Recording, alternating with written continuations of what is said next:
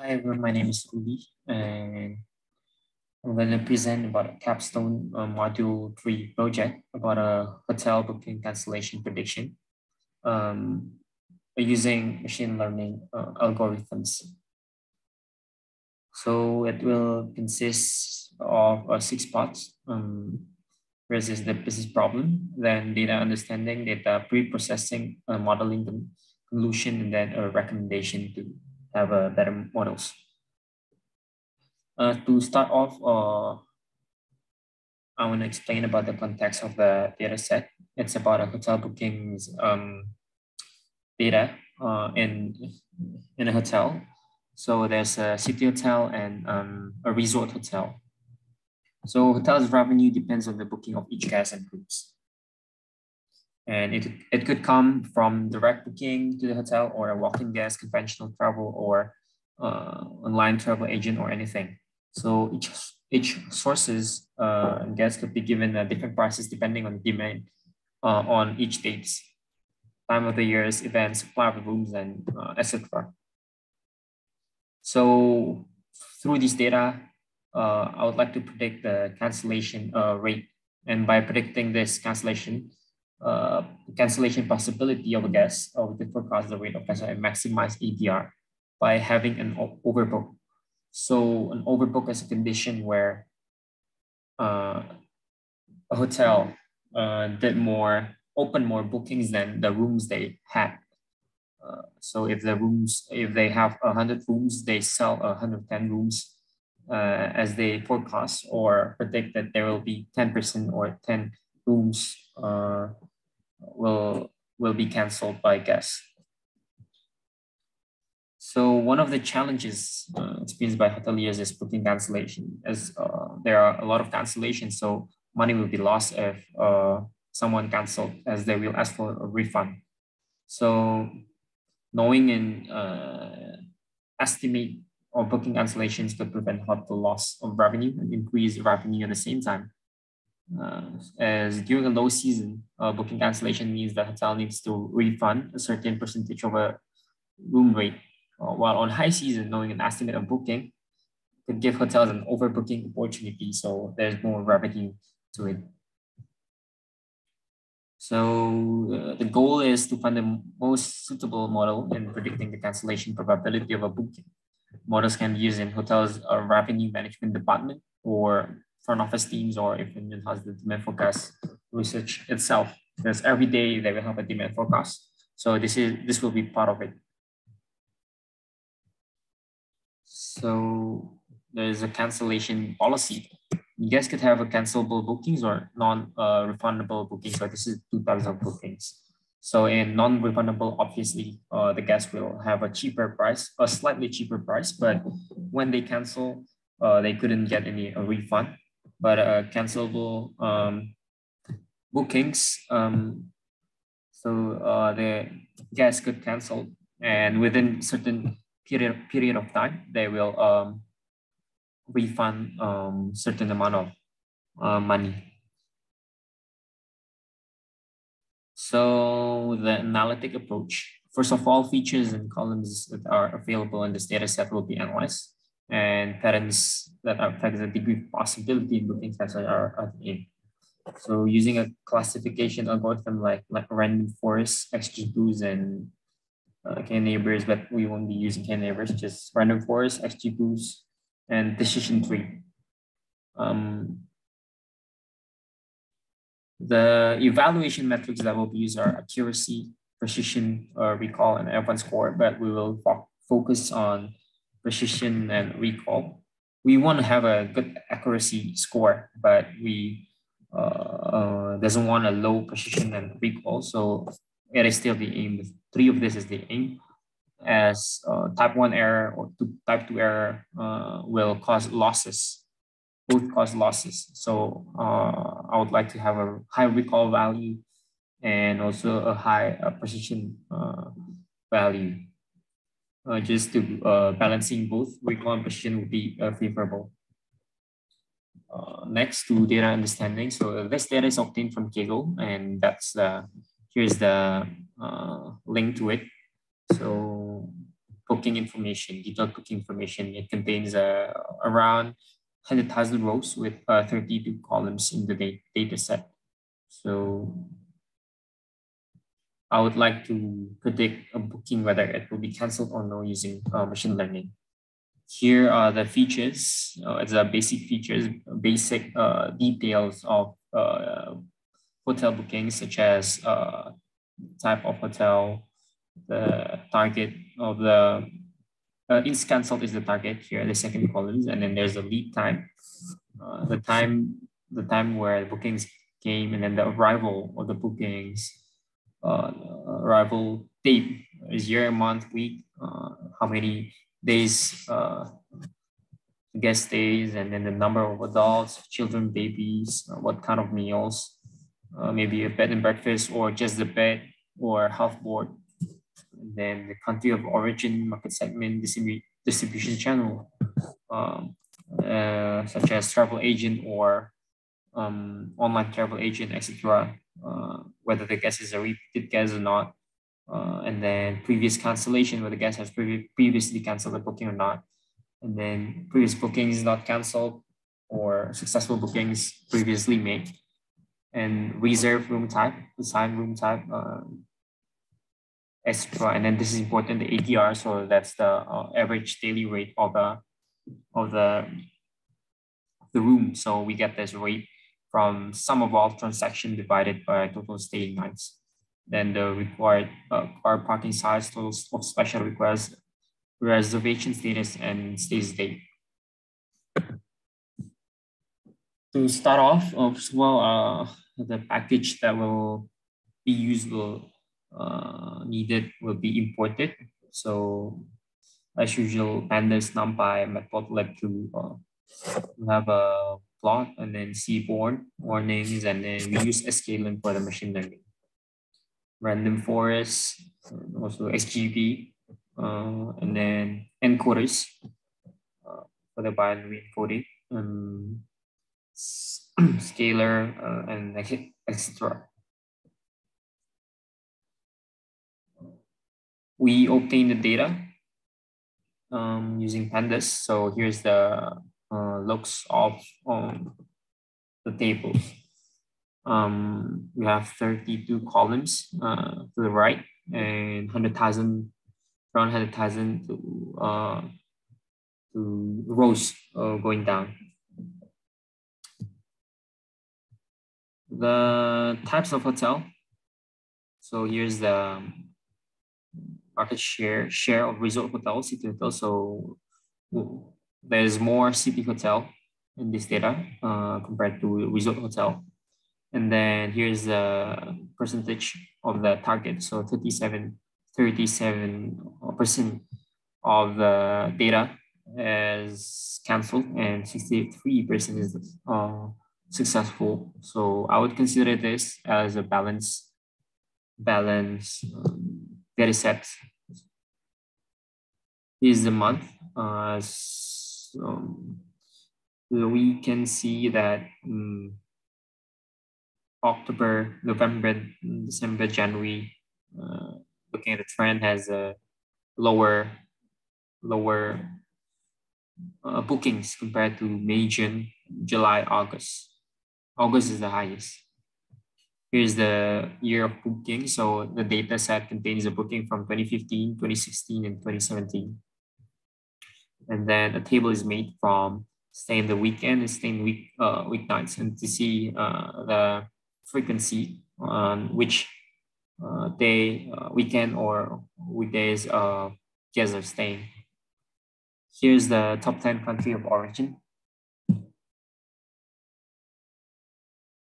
So PRT as the highest, GBR, Great Britain, second. Market segment types. So online bookings are made mostly through online travel agent. And second is offline travel agents, and then third is groups booking. After the brief context of the data, here's the data pre-processing to know the types of data, a little bit info about the data using this function. So it's a looping data description, and then we put it in a data frame, and we get a data feature, data types, then null, how many null among the rows, and the percentage of the null, unique values, and unique sample. So as we can see, country has 488 null value, children has 4. 488 is only 0.41%, so it's a relatively low number. Then agent 16,000, which is 13%, and company has 100,000, so mostly null values. So we would probably drop this columns. Here's the heat map to visualize on the null values that are present in the data set. And checking the duplicated data, there are 30,000, but 30,000 duplicated data. So here are the features that are nulls, only four columns that has null values. We won't do anything to the duplicated data because booking might overlaps, and it's fine. That we do a correlation of data, as this has two types of data, categorical and numerical. We use two types of correlation function. So the simple one is the spearman. Spearman here is only for numericals, and it automatically calculate the correlation of target with numerical data, while here the one bar only is the Kramer's fee correlation. So it specialized, or it only does the operation on categorical data. And here, as we can see, reservation status has one correlation. So we will drop this because it's obviously giving an obvious hint to the machine learning algorithm that the booking is canceled.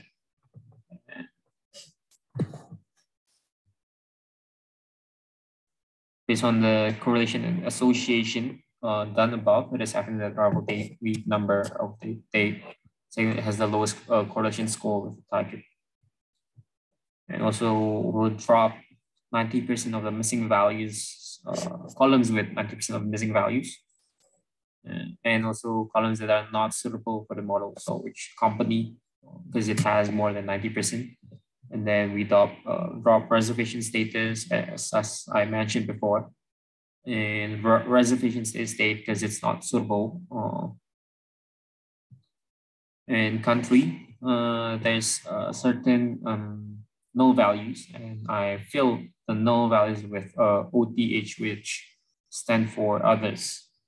Then we'll drop children as well, and agent, because both are irrelevant, and agent also is just the unique values of each agent of online travel agent or offline travel agent. So it doesn't have any correlation with the target itself. There's the is cancelled columns has already been in binary form 0 and 1, yes and no. And so we don't need to encode this columns anymore. So we just need to separate the target and the main data set. So we drop cancel, is cancelled, and make it as y variable. And also then we split the data to X train is test, Y train, and Y test using train test split. 80% is the train size, so 20% is the test and random state. So to make it just fix.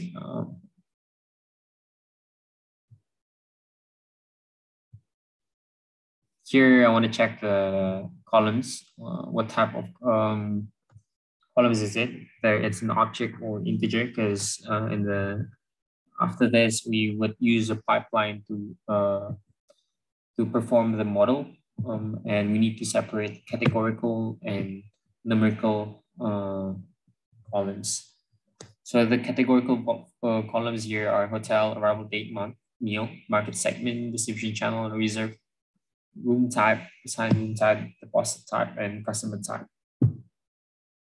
The other are the numerical columns, but I put the num columns into a comment because we won't use any numeric pipeline to scale the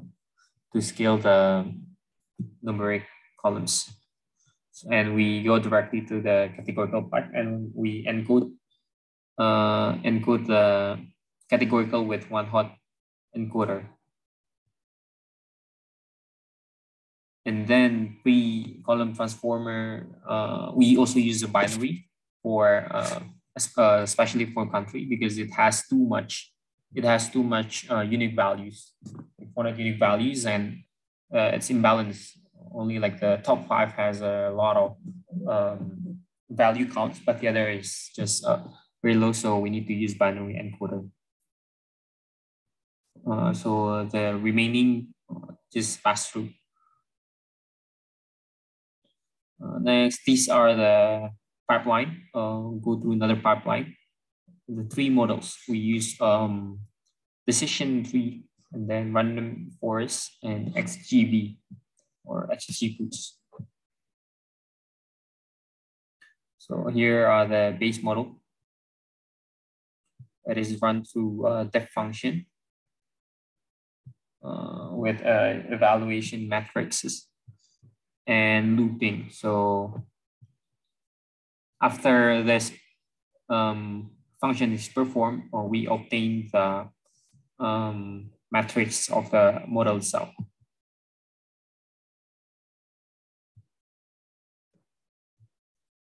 Here is the result, and as we can see, most of it obtains a high value of accuracy, which is what we wanted. And train RF or train random forest has the highest accuracy, while the test RF also have the highest accuracy, which is 0.889. And as I mentioned, I would like to have a high value of recall and precision as well. And here, all of them does well, but the highest recall is in XGB and RF. Same goes to precision. So I would like to include that RF has good does perform well in this model.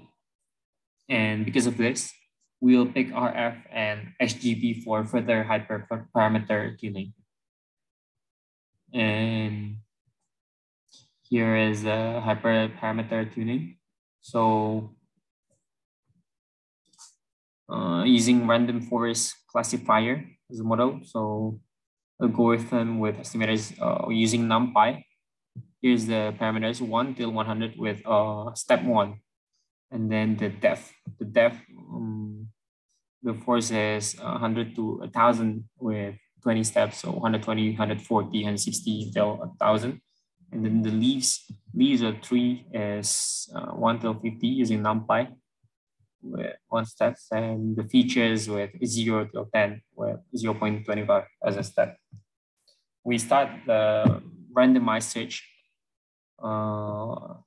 Randomized search is used here because using a grid search, I used the grid search before and it's too heavy for the computer, so I don't have enough computational power to perform this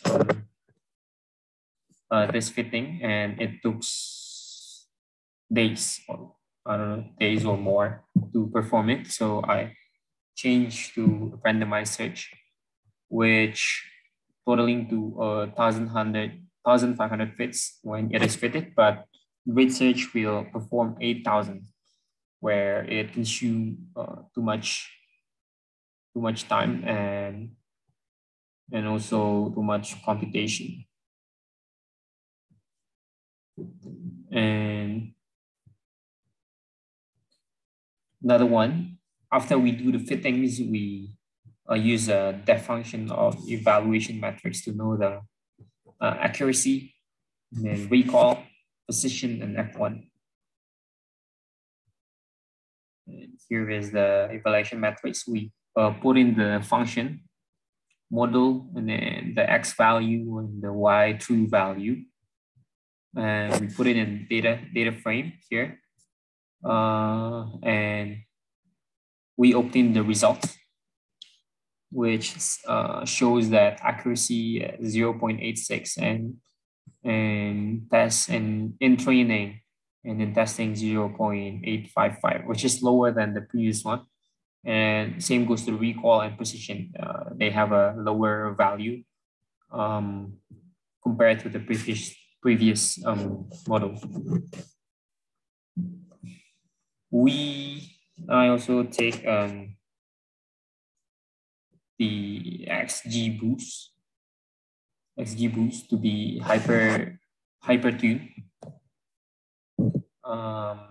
With here are the parameters with max depth, which shows the depth of the trees, and then the learning rate and how fast the model the algorithm learns, and then also the number of trees with these parameters using NumPy again, and then the amount of the branches and gamma. So the bigger the number of the gamma, the simpler is the model.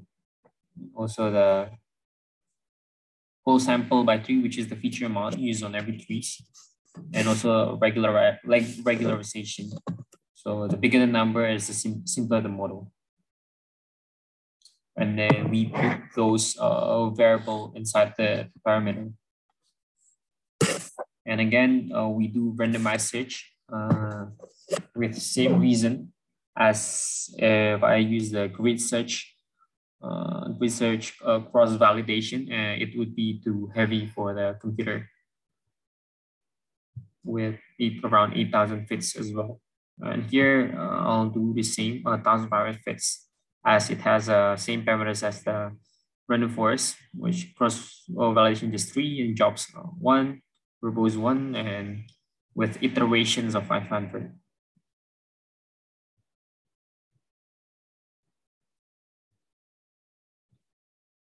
And next, after fitting, we go directly to evaluation metrics. And we obtain from all of this, all the functions, we obtain that it has a good accuracy number, but again, same, the previous model, the first one has higher value. And then recall 0.86 and XGB test 0.79, precision 0.89, and XGB test 0.82. So to conclude everything, the first three fitting of three models, XGBoost, random forest, and decision tree, result in relatively good metrics. So the highest was done with random forest, and the second one is done with XGBoost. They all have a relatively high value of training data sets, but for the test, RF or random forest is the highest one. So, but these two models were picked to the future for the tune to obtain better result. However, hyperparameter tuning does not guarantee a better result. So it resulted in a lower value than the initial fittings. So thus far, the first random forest algorithms without hyperparameter tuning is the best one that we can obtain here. So the recommendations for future projects or future machine learning projects, there are several ways to improve the model on predicting hotel booking, cancellations, or any other data sets.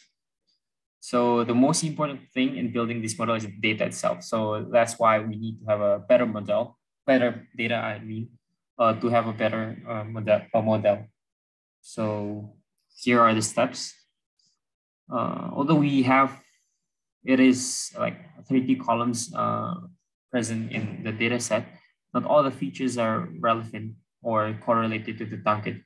So more relevant and correlated features to be added needs to be added to the columns so that it could predict the target well. And the unrelated features, if there are 50 columns, should be dropped. Features that are causing error rather than giving patterns to the target. The tune models resulting in lower evaluation metrics. And to improve this situation, different algorithms needs to be tested. So rather than using only 3 algorithms, we can use another algorithms such as maybe KN neighbors. And other than new algorithm, we could improve the current model also by using another combination of hyper parameter tuning, taking into account the parameter use suitable to the current computation power or the PC, personal computer or laptop that is used to perform the machine learning project. And lastly, I'll save the model with Pickle, so that I will need to rerun or refit the algorithms to obtain the best model or algorithms. So this is it. Thank you, everyone, for listening.